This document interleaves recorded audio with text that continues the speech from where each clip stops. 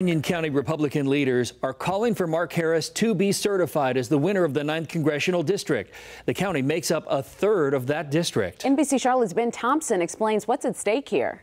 The clerk has not received a certificate of election for the 9th District of the state of North Carolina. As it stands right now, North Carolina District 9 is the only district in the entire country without representation in the U.S. House. It stretches from Charlotte to Fayetteville. A large portion of people live in Union County. Union County makes up a big chunk of District 9. As one of the lead Republicans there in the county, what do you want to see happen?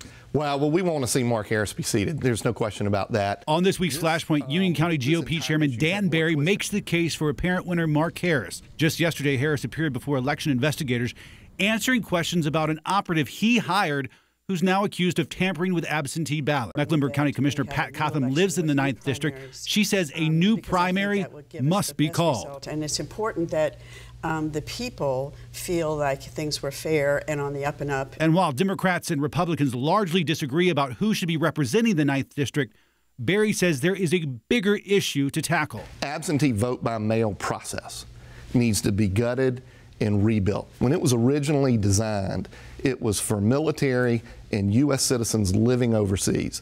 It's being allowed to be abused now by special interests that are pushing out into the public these request forms. Possible compromise in the future while a seat in Congress remains empty.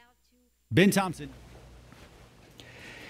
All right, Ben, thank you. And don't forget, everybody, you can watch more of those interviews on Sunday. Ben hosts Flashpoint every Sunday. You can watch it right here on NBC Charlotte at 11 a.m.